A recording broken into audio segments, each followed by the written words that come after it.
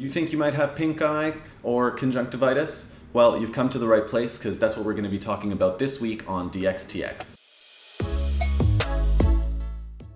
Conjunctivitis, commonly referred to as pink eye, can be a really frustrating diagnosis for patients, but not something that we get overly concerned about as clinicians. To understand conjunctivitis, first you need to understand what is the conjunctiva. Specifically, your conjunctiva is a mucous membrane. It's a clear tissue structure that holds a lot of vessels and covers the surface of your eye and actually goes deeper and covers the inner surface of your eyelids as well. Normally, as I mentioned, it's clear. Conjunctivitis, whenever you add an itis in front of anything, it just means that it's inflamed. So conjunctivitis is inflammation of your conjunctiva. The most common causes of conjunctivitis are often viral infections, allergies, and less commonly bacterial infections.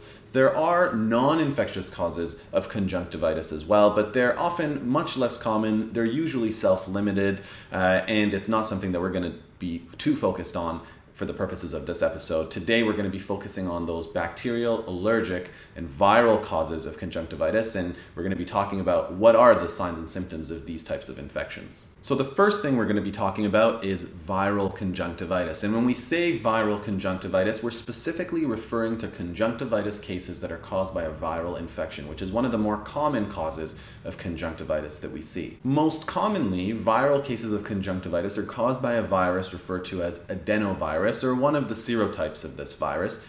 Oftentimes it'll present with a prodrome of a viral illness like a fever, a sore throat, a little bit of a cough, a runny nose, and shortly after that people will start to develop the redness in their eyes as well, which is so classic for what we call conjunctivitis. Other times, viral conjunctivitis can be the only manifestation of the disease. And what I mean by this is it doesn't always have to be associated with those cold-like symptoms, the fever, the sore throat, the cough that we're talking about. Sometimes the red eye is just the only manifestation of the disease that you get. It just depends on the person and how they react to that viral infection. The big thing with viral conjunctivitis is that it's highly contagious, and that's why we often dread these patients when they come into clinic or into the hospital because they can be extremely infectious and can spread this to other people within their vicinity. So oftentimes this is spread through direct contact with the secretions of the patients that you're exposed to,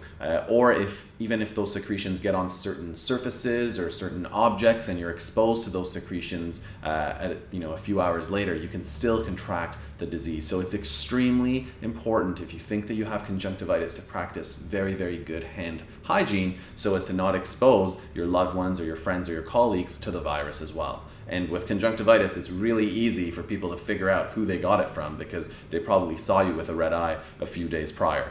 So let's talk about the signs and symptoms of viral conjunctivitis. As with all cases of conjunctivitis, the first thing you're going to probably notice is that you have a red eye, or your loved one may notice that you have a red eye. On closer examination though, when we look at your eye, it's not so much that it's bloody, because sometimes your blood vessels can burst. We call that a subconjunctival hemorrhage, and that just looks like blood kind of sitting on top of your eye. With conjunctivitis, when you look closer, you get what we call conjunctival injection, which just means that your blood vessels become a little bit more prominent, which gives that red appearance to your eye as a result of the inflammation and the infectious process. The next thing that patients often complain about is a sandy or gritty feeling in their eye, a little bit of burning, gritty, feel like there's something in their eye that might be associated with a little bit of an itch, and it's often associated with a lot of watery, clear discharge. And this is one of the key things with viral conjunctivitis as compared to bacterial conjunctivitis. Some people with viral conjunctivitis may notice a little bit of discharge or pus in the corners of their eyes, especially when they wake up in the morning. So if you wake up in the morning and your eye is closed shut, you got some discharge and pus on the inside of your eyelids, that doesn't necessarily mean it's a bacterial infection and can be seen with viral infections as well. However, once you wake up and you clean that off, with viral infections, more commonly, people just notice that watery discharge throughout the day. It's not so much pus or discharge that they're going to be noticing throughout the day, as they would be in cases of bacterial conjunctivitis. With viral conjunctivitis, you may actually notice that your symptoms spread to the opposite eye as well. So initially it may start in, let's say, for example, your right eye, and within about 12 to 24 hours, a lot of patients may notice that it's spread to the opposite eye as well. And that is normal and nothing to get too worried about. Viral conjunctivitis is a pain. However, it's usually a self-limited disease process, and just like the common cold, for the first 2 to 5 days, things might be getting a bit worse. It might be itchy, it might be irritated, it might be red, and we're going to talk about how you can deal with those symptoms in one of our future episodes. However, for the most part, just like the common cold, over the course of a week or two, your symptoms will slowly reduce and resolve. Most of these cases are self-limited and shouldn't be a cause for concern.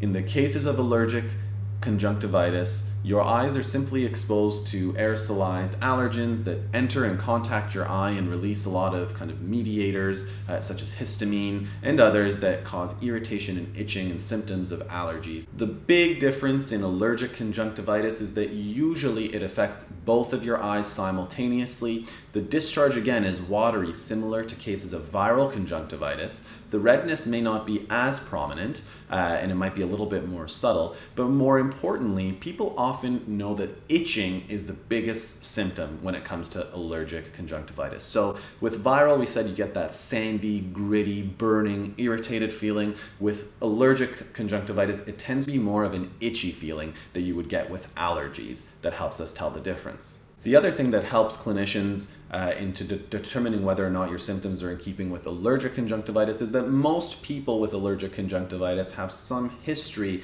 of allergies, whether it be seasonal allergies, whether it be allergies to pets and dander and other things. That's one of the things that tips us off if we find that you do have a history of allergies and you're presenting with both of your eyes being red and itchy and watery. That makes me think more that your symptoms might be related to allergic conjunctivitis. The last thing we're going to be talking about is bacterial conjunctivitis, so cases of conjunctivitis that are caused by bacterial infections. Similar to the other cases of conjunctivitis that we've discussed, bacterial conjunctivitis typically presents with a red, irritated eye, but the cardinal symptom is that pus and discharge is extremely prominent in the cases of bacterial conjunctivitis. So again, you may wake up, your eyes might be closed shut. However, once you clean it off, you're going to notice with bacterial conjunctivitis that the pus keeps reaccumulating. Unlike cases of allergic or viral conjunctivitis, where watery discharge tends to be the prominent symptom. With bacterial cases, it's really pus and discharge that continue to reaccumulate no matter how many times you wipe your eye. Okay, so that wraps it up for this week's episode on conjunctivitis, the signs and symptoms. I hope that you've learned something new, and I look forward to seeing you next week where we talk about the management of conjunctivitis and what you can do at home to help alleviate some of your symptoms. The good news is most of these cases are quite self-limited and the management is pretty straightforward. However, we're also going to do some episodes about when you need to be concerned about your symptoms and when a medical opinion is required. As a reminder, I just wanted to mention that if you are having any of the signs and symptoms that we discuss in our videos, DxTx and our channel is strictly meant for informational purposes only, and it is not meant to be used as a substitute for medical advice. If you're concerned at all in any way about signs or symptoms that you are experiencing, we always recommend that you get prompt and timely access as well as assessment by a qualified healthcare provider to determine what's going on and how best you need to be managed.